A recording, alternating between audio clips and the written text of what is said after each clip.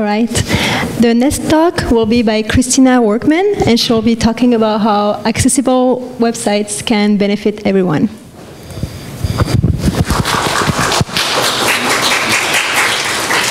It works, yeah. Okay. If you like it. You like it? Yeah, sure. All right. Hey, everybody. As it says, I am Christina Workman, and thanks for coming to Accessible Websites Benefit Everyone.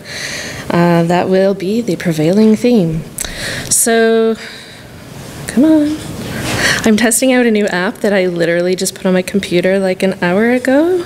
So bear with me, because now it's not working. I bet you it stalled out.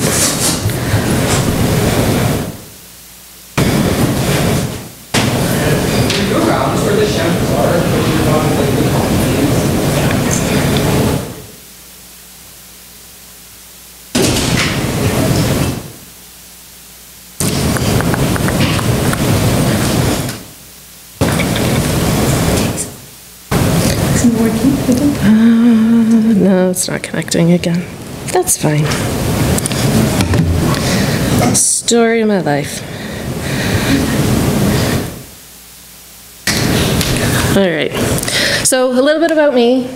As it says up there, I am a front-end dev at a company called AmericanEagle.com. It's a digital agency. I've been working with WordPress for about 13 years or so, give or take. I've been an event organizer within the WordPress community, meetups, WordCamps, kids camps, contributor days. So I've really embraced the WordPress community, and I hope you will all have found already, if this is especially your first WordCamp, that there's a lot to learn from the community. Almost everything that I've learned in these 13 years that has gotten me to where I am, I learned from a meetup or a WordCamp, or from talking to somebody in the community, reading their blog posts, seeing something they put on Twitter. So the community, if you haven't figured that out yet, is a great resource. I am also an aging neurodivergent. I have bifocals this year. Before that, I used to look at my phone like this. So, and just my fun, I'm a lover of tea, sloths, and if you don't notice, all things purple. So, this talk, first of all, what this talk is not about is how to fix your site, how to make it more accessible. What it is about is a little bit of intro to web accessibility and disability, and then primarily we're going to go through some real-life scenarios, and from those scenarios we're going to talk about barriers that could be experienced by somebody in those scenarios, and then also talk about other situations or things that may happen to anybody in the general public that they may experience those barriers as well. So my goal is, hopefully, by the end of this talk, you will have a better understanding of why accessible websites are so important for everybody, not just the people that are labeled as disabled. All right, so before I actually get into this, I looked up 2017, Stats Canada said about 22% of the population over the age of 15 was listed as somebody with a disability, at least one disability. They may have several. Some of those disabilities may have nothing to do with using a website, so we're not even necessarily looking at all of those people.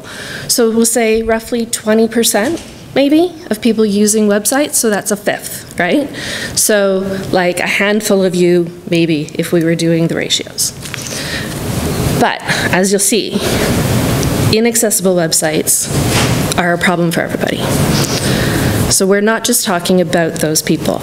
But the reasons that I hear from agencies, freelancers, clients, all that kind of thing, there's a lot of common reasons that you'll hear people say why they don't want to put in any investment or time into making their site accessible. So one of those is, it costs too much. Okay, it does cost a little bit, but it's worth it. And there are lots of counter arguments to things like, if you start it sooner, like at the very beginning of your project, and just build it in, bake it into your process and everything you do, it won't cost too much. And the sooner you implement it, the less it's going to cost. This is what I hear from designers all the time, and clients, and everybody. But designers especially are worried that they're not going to be able to be as creative as they want to be. They're not going to be able to make things look how they want. It's going to just wreck their design. There may be some things that you're a bit limited in, but for the most part, you can still do everything you want to do. You just have to make sure that you implement certain things to make it accessible in different ways. So something like, we'll talk about some things later, but movement, right? Some people, they can't deal with lots of things moving around fast or videos playing. So as long as you have, it doesn't mean you can't put that on your site. You just have to make sure that you provide a way for somebody to stop it. You can still have all of those things that you want to have, mostly. So this is not valid. And the last one that I hear the most, my site visitors don't have disabilities. So again, they're thinking 20% of Canada, those people aren't going on my website. Not true. This is the one that gets me really riled up. So this is the one we're going to focus on. My site visitors don't have disabilities. Not only do I guarantee you have site visitors who are disabled, I also know that other people on your site are going to benefit from you making your site accessible. And you may be wondering, Christina, how can you promise me that? How can you guarantee this thing that you say? Every one of you, whether you realize it right now or not, has had and experienced a disability. Every single one of you. I doubt that there's one person at the end of my presentation who will be able to say, none of that applied to me. And if you do, please come tell me. I want to know. So, like I said, we've all experienced disability. Disabilities can be permanent disabilities, like those people reporting to Stats Canada. And an example of that would be somebody maybe with an amputated arm. But disabilities can also be temporary. Somebody with a broken arm is now temporarily disabled. And disabilities can be situational. So an example would be if you're carrying an armful of groceries into the house and you get a phone call, or you need to look at something online, or maybe you're using Lyft or Uber to get back to your house from groceries and you're trying to deal with that. So there are all kinds of different types of disabilities that we can experience at any time.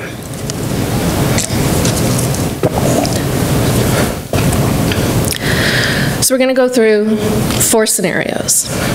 The first one, imagine you get home from work. If you work remote, pretend you don't. And you have to feed your kids, or your dog, or your cat. Although the pets don't really work for this one. You have a migraine. You've had a long day at work. And for extra fun, your kids are really excited and loud and bouncing off the walls, which is just adding distraction to your already brain-fogged mind because of this migraine. So you think, okay, fine, we'll order in. We'll go to a website, pizza place, whatever you want, favorite place, we'll order delivery. And then you can just chill, and the food will come, and everything will be okay. Until you hit that website. So there's some potential barriers that you could end up having. There could be confusing navigation. You may not know exactly where you're supposed to go to place the order. There might be, the order button might be hidden somewhere. Maybe they want to tell you all about their restaurant or their policies or whatever else. So if the navigation doesn't make sense, you're going to have a hard time, you're going to get frustrated. Maybe the buttons and links are also hard to find.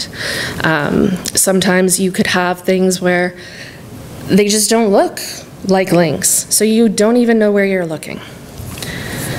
Another one is you have too many links or CTAs.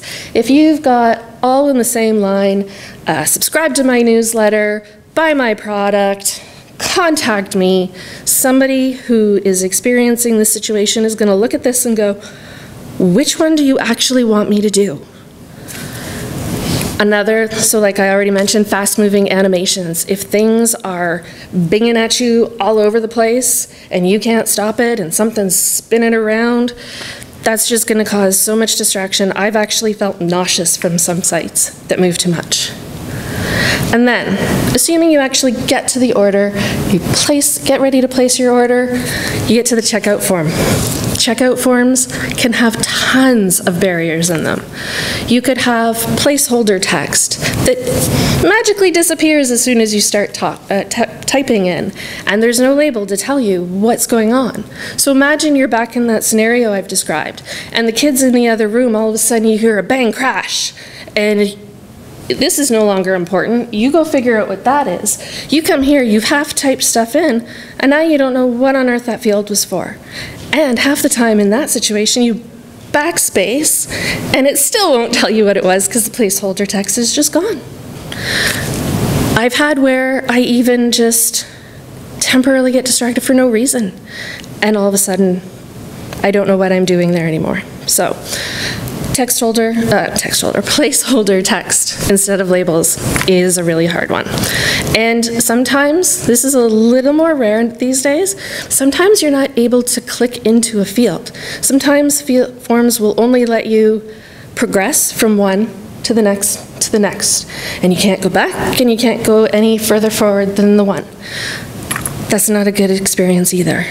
So, given this scenario, if you were to hit all of these barriers, eventually you would just give up trying to order from this place and maybe give another restaurant a try online. But the chance of you ordering from this place anymore, gone. Bad experience, not going to happen anymore. So these are all examples of neurological disabilities. Some more examples you can see there. Brain fog. Lack of sleep. Anybody other than me last night, right? Maybe you're sick, you've got a flu or a cold. Maybe you have anxiety or depression, which can in and of themselves cause you to not focus properly on things. Maybe you just have stress. We all experience stress sometimes. And maybe you're just in a distracting environment and it's hard to focus on anything. So how many of you, hands up, have experienced at least one of these things? So if you look around the room, that was a lot more than 20% of you, right? And I know some of you just didn't want to put your hand up. I wouldn't have either. So, yeah, so those are all examples, like I said, of neurological disabilities. So this is why we know neurological accessibility benefits everyone. So next scenario. You decide to remote work from a local coffee shop today. Get stuck on a problem. ChatGPT has not been invented yet, and you search for a tutorial. You find the perfect video, but it's embedded on a web page. It's not, you can't find it on YouTube or anything else. It's on this page. And darn it, you forgot your headphones at home. How are you going to watch that? So, if there's no closed captions, you can't read it. If there's no transcript, you can't read it. If video is the only way that that information is presented, you don't get that information, and you don't get to solve that problem. Another issue that can happen is if video is set to autoplay. Now, for this particular example, it's not necessarily a barrier, it's more of a potential embarrassment. If you've ever been somewhere where it's kind of quiet and all of a sudden something auto-plays and it's all loud and in your face and everybody looks at you. But it is also a barrier in other situations as well. And I have actually been, there was a site, I used to do maintenance on sites every week. And every week there was this one site that would catch me off guard. You'd think I'd learn. It took me months. Every time I would run the updates, I would go and I would check the site, and this video would just start music playing and blaring at me, and I literally jumped in my chair once or twice. So, no autoplay. So these are examples of audio accessibility. Some other things you might see, you might have tinnitus, or tinnitus, depending on how you pronounce it. Maybe you've got a plugged ear. You know, I flew in here yesterday and it took a little while for my ears to pop. You might be skimming text to find a quick answer. I personally hate watching videos to get information. I would much rather just scroll down, find the bit I'm looking for, and be on my way. Maybe you're learning a new language. Subtitles, closed captions are amazing for helping people learn a new language by watching somebody talk, but still also having that text in front of them.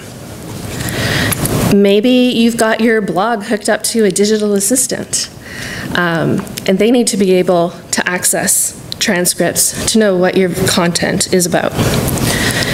Again, loud environments. If you are in that coffee shop and it's not quiet, but it's really loud, you may not be able to hear what's going on in the video.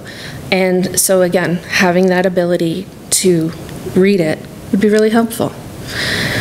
And, you know, if you're like some members in my family, when they watch TV and movies, English is our native language. But they will watch English movies with subtitles on because it helps them focus on what's going on. So these are all examples, like I said, of audio accessibility. So audio accessibility, again, benefits everybody.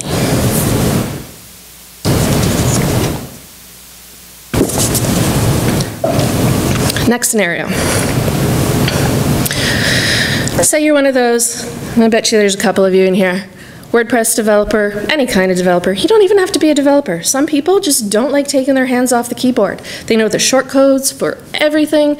Their hands stay put. Mouse doesn't exist.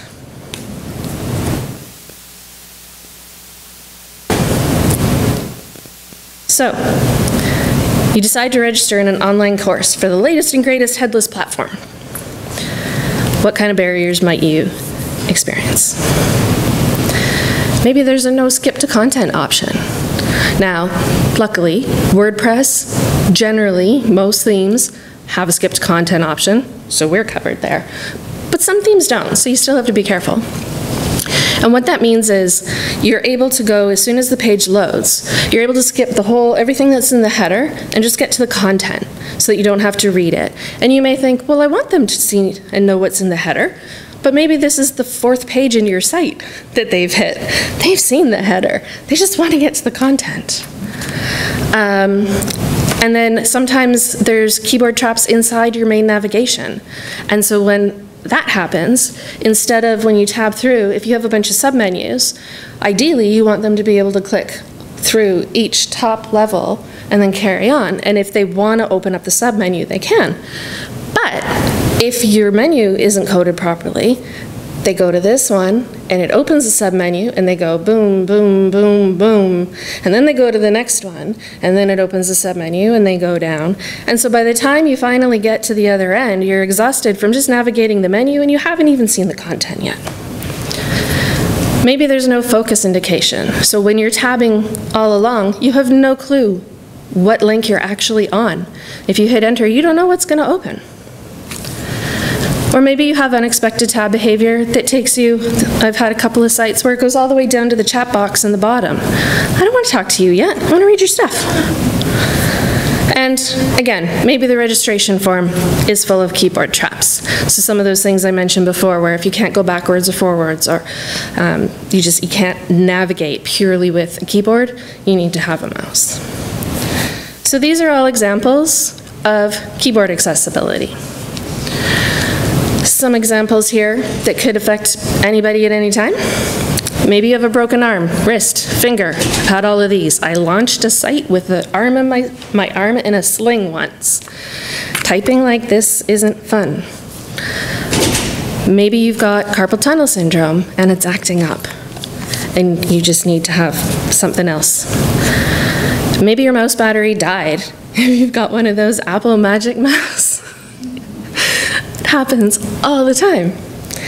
And my favorite, maybe you've got a baby or a pet sleeping on your lap. One of my dogs loves sleeping on me if I'm sitting on the couch with my laptop open. And he's so silly, he will sleep, he'll beg to lay on my lap. I put my computer on top of him, and he will stay there for half an hour, but then his head goes right on my arm, and I can't use this one anymore. So, keyboard accessibility benefits everyone. All right, last scenario. Imagine it was last month. Temperatures are high. You're like me, I live in Calgary. We don't have air conditioning out there very often. So I don't have air conditioning. So windows need to be open. And we know there were lots of wildfires. Everybody across Canada and lots of the top states had a few days at least where those wildfires were causing poor air quality, even if you weren't in those areas, right? So if you've got the windows open and the bad air quality, your eyes get irritated from the smoke, your vision gets blurry. And maybe you're actually closer to those fires than what I've been in, and you have to evacuate. But where you evacuate to is a more rural area. It doesn't have good Wi-Fi, and you still have to do your work, so you need to rely on that poor Wi-Fi. So, some potential barriers we can see here. Your eyes are blurry, right? So if the text is too small, or even in some cases too skinny, you may not be able to read what's on the page. If there's low contrast between the background and the text, for paragraphs, buttons, anything, you may not be able to actually read that text. You might not even see it or know that it's there. Maybe, again, there's hard to find links. If you've ever seen a paragraph of text that's in black and there's a link for some of the words in dark blue, good luck. If your content can't be resized or zoomed into, there's, those small, skinny texts, if you want to try to read them, try to zoom it in. But some content can't, it's not responsive. And I've been on sites, on my phone even, where not just images, but content, text, was scrolling off the side of the page, and I couldn't scroll to get it. That half of the text, completely invisible to me. And that wasn't even zoomed in, that was just poorly mobile responsive. And sometimes if you're in bad Wi-Fi or you're having Wi-Fi issues, key images may not load, and if there's no alt text available to tell you what's going on there, you're not going to know.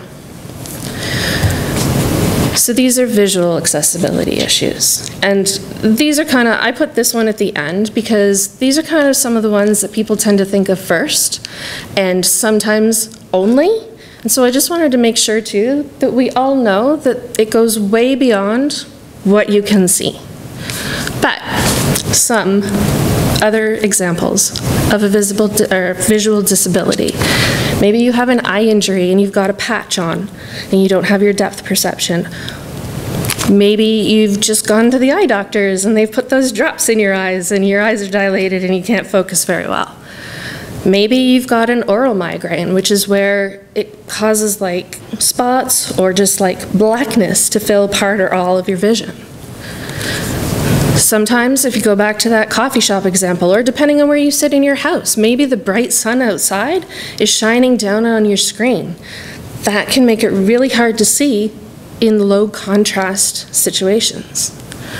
Or maybe, like the fire example, your eyes are agitated because of allergies, which again, very seasonal, but not always. Maybe you forgot your reading glasses, and so you just can't see. Or maybe, like me, you're just getting old and you need different glasses. So, visual accessibility benefits everyone.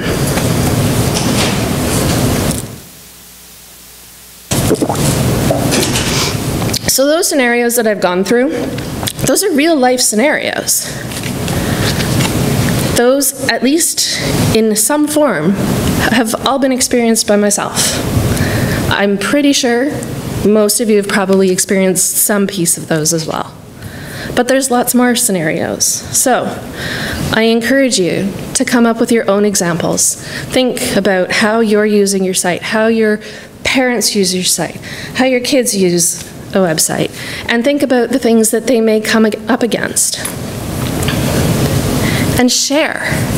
Share these examples, your own examples, anything you can with your community, with your peers, with your coworkers, anybody who might be involved with using a website, not even making a website, because the more people that know, the better we're all going to be, because it ends up spreading. And ultimately, by sharing and having more people understand this, we can help normalize accessibility. So I hope by now you can all agree, making your website accessible makes it better for everyone. That's it for me.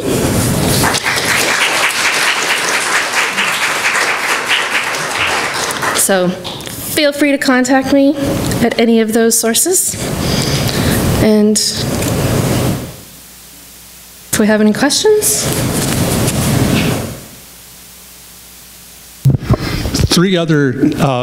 Actually 4 other accessibility opportunities that work when I'm talking to a client who is reluctant to get involved in accessibility. Number 1, Google is the biggest internet user in the world, and it is blind. Very true. If your client might not care about the 20% of people who have disabilities, but they may care about SEO. That's really important. Another thing, up to 20% of internet users may be either drunk or high. Which we... Would you mind if I included that? No, please do. When I was in my 20s, I had a bad drug interaction. I was taking medication, and it conflicted with another one, and I lost my vision went away, and luckily I had a phone back with a dial, and I could braille my way around the phone to call 911. If I'd had a smartphone, I wouldn't have been able to. Yeah. And and number 3, I have one client that is an abuse hotline resource. And sometimes if you've been beaten up badly or been in an accident, or if you're just driving and you weren't paying attention and then you were in an accident, either before or after your accident, it is really handy to have your phone be able to navigate a website with audio or with have it read stuff back to you. Those are things that happen to people who don't expect or who may not have sympathy for people with built-in or long-term disabilities. But please add those, because those can get through to people who might not ordinarily think that accessibility matters. Yeah, and I've actually been saying that to a few people recently, that, lots of clients, they're willing to invest tons of money on SEO because that was the buzzword that's gotten through to everybody now. But lots of the things that you do to make your site accessible are also beneficial to your SEO, not just from the Google reading perspective, but just in general, too. Another thing, if you're just trying to convince a client to take accessibility seriously, at least in the United States, plaintiffs' attorneys are actually finding websites to go after on purpose. The way that they make money is they scare you with a lawsuit, and they want you to settle out of court, and they move on to the next one. So their business model is scaring you into paying out of court. They don't care that your website is actually helping people or not. It's just a way to get money out of you. But you should be doing accessibility for all the reasons you mentioned anyway, and to legally protect yourself. Yeah, exactly. And, unfortunately, I've even heard of some people, some clients, who have said, we did the risk calculations, it's cheaper for us to get sued. But the suing thing does often scare enough people, but we have to get them to know it's more than that.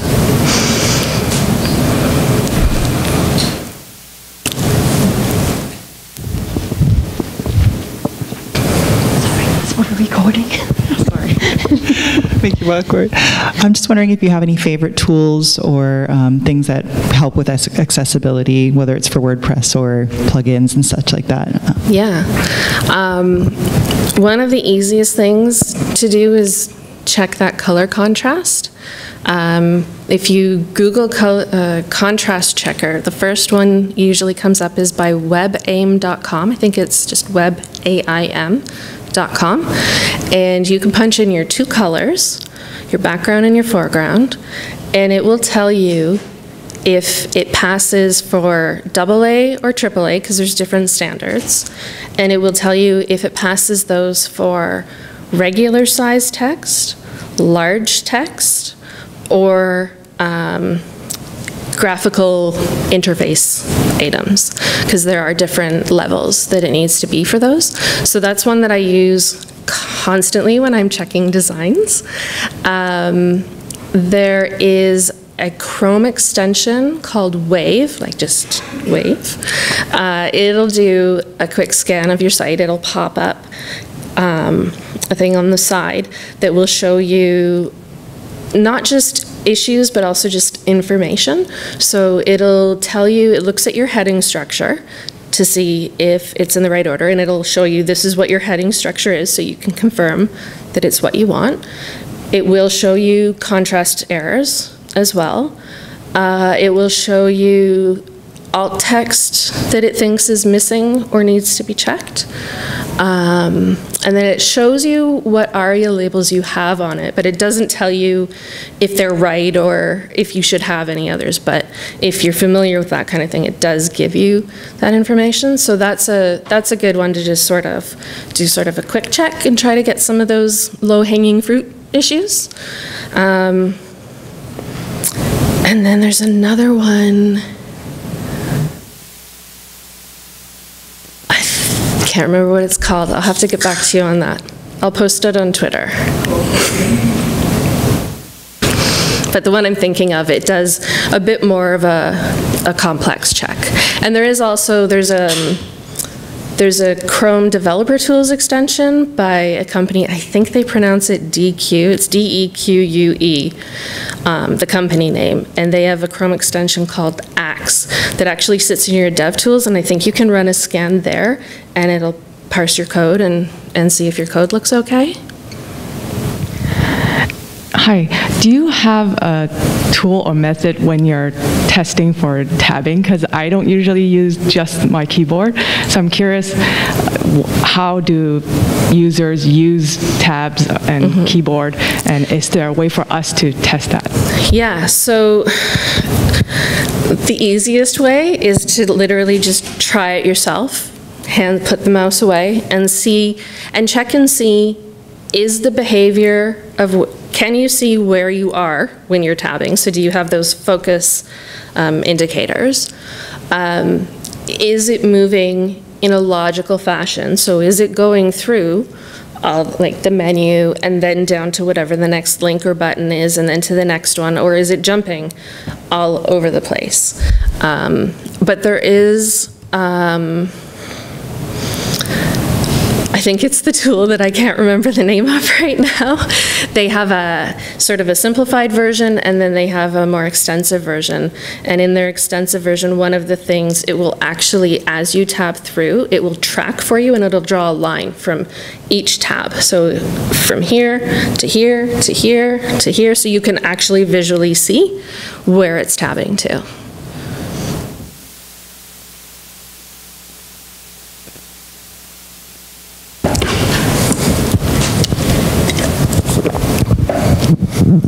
I see I have a plugin extension for Chrome also, and it show like colorblind, what it's supposed to look like if you have colorblind. All these different disability, they can show a list there, and then you will see what the people see, the way it is. My question is, there is some website right now to quick fix the problem. They have an add-on plugin.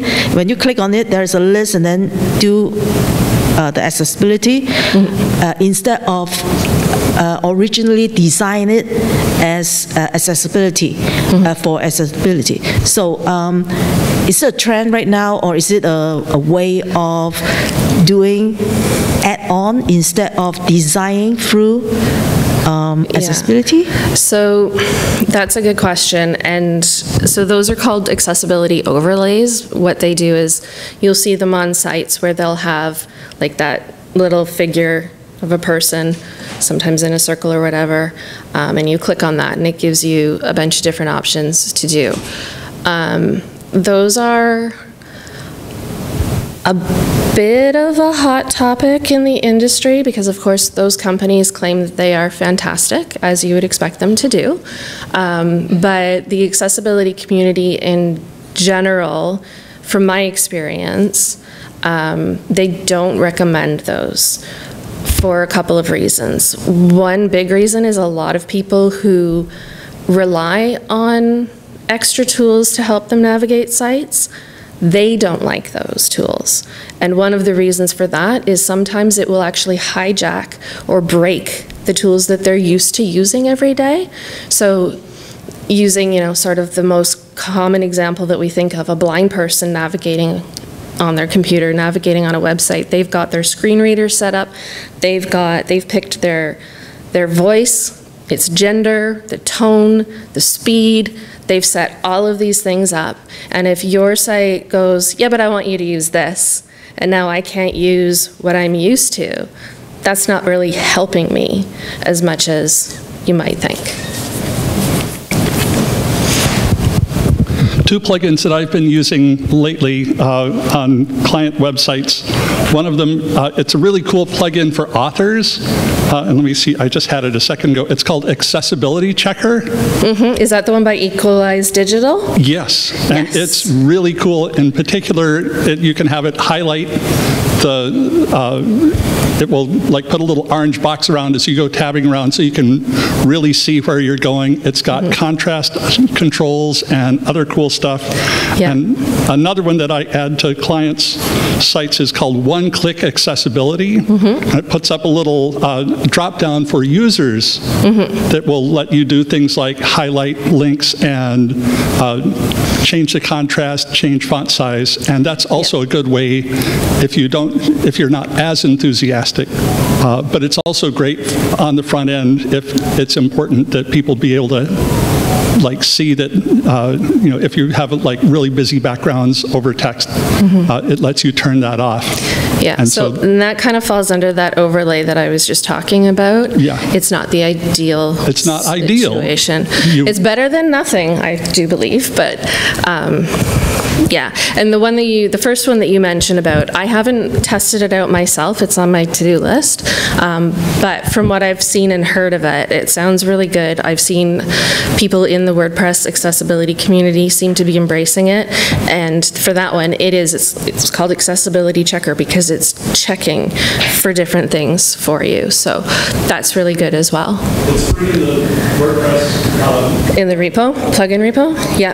And actually, along those lines, one of the other things I don't touch on in this presentation, but has come up in the community in general, inclusivity is also part of accessibility.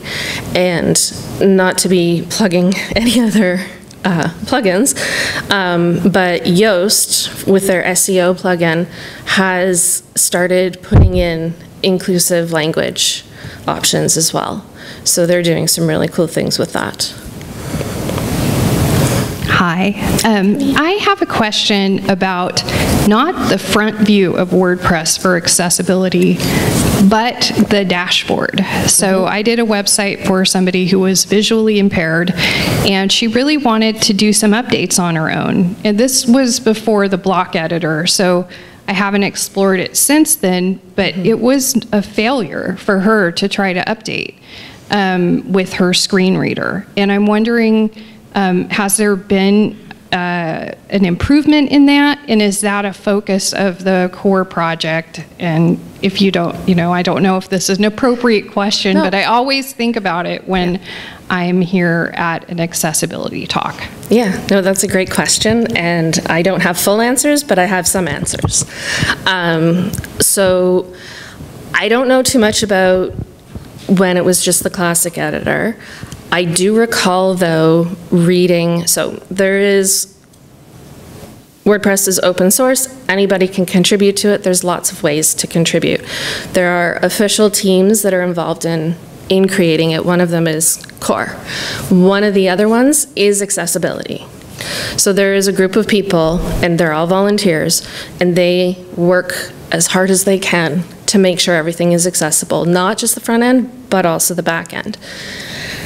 I do recall before the block editor came out, reading like an open letter from somebody, and it like half the accessibility team kind of just quit because they felt they weren't being listened to.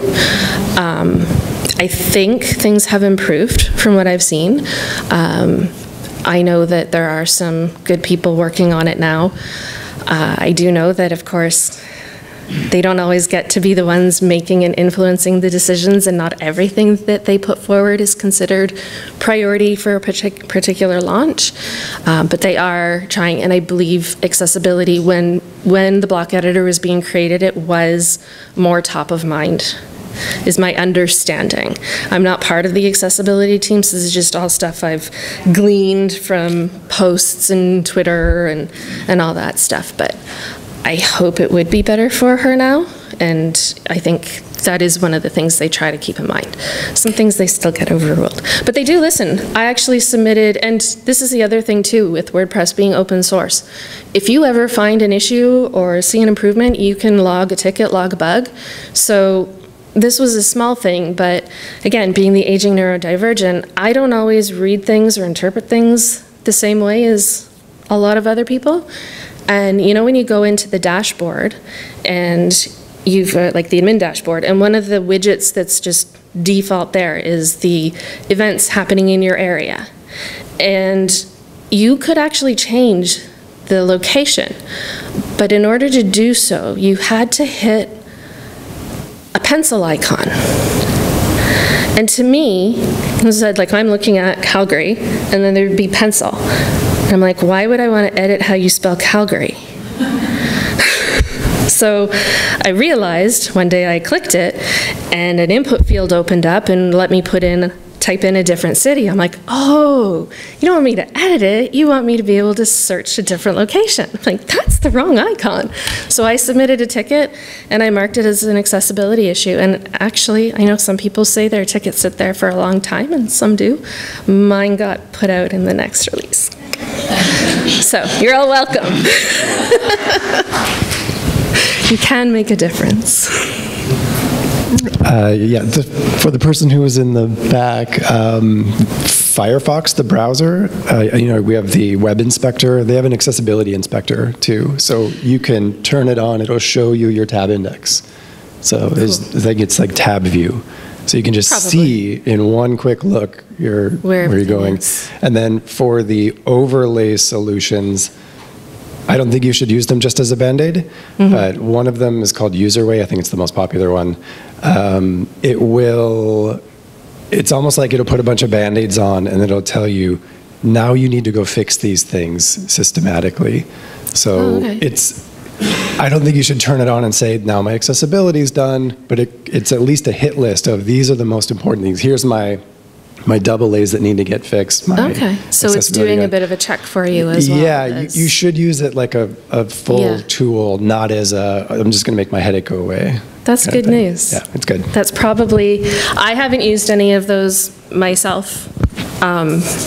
Just see a lot about them, read them. I've actually seen them on sites, and once or twice I've clicked on them, I guess. But yeah, I would imagine that's not how it started. So that's a really good thing. I hope that's a trend we see in the rest of them.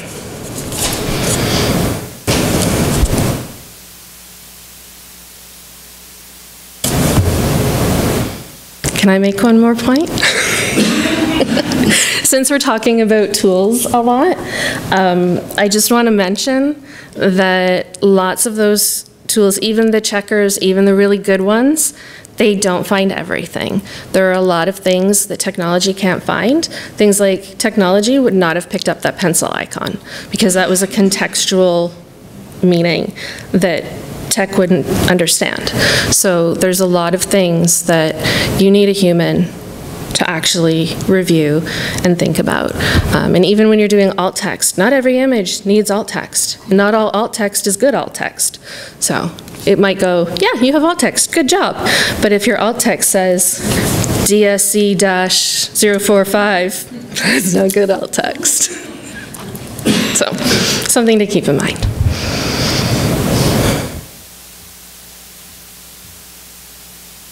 Good? All right. Well, thank you, everybody, for coming out.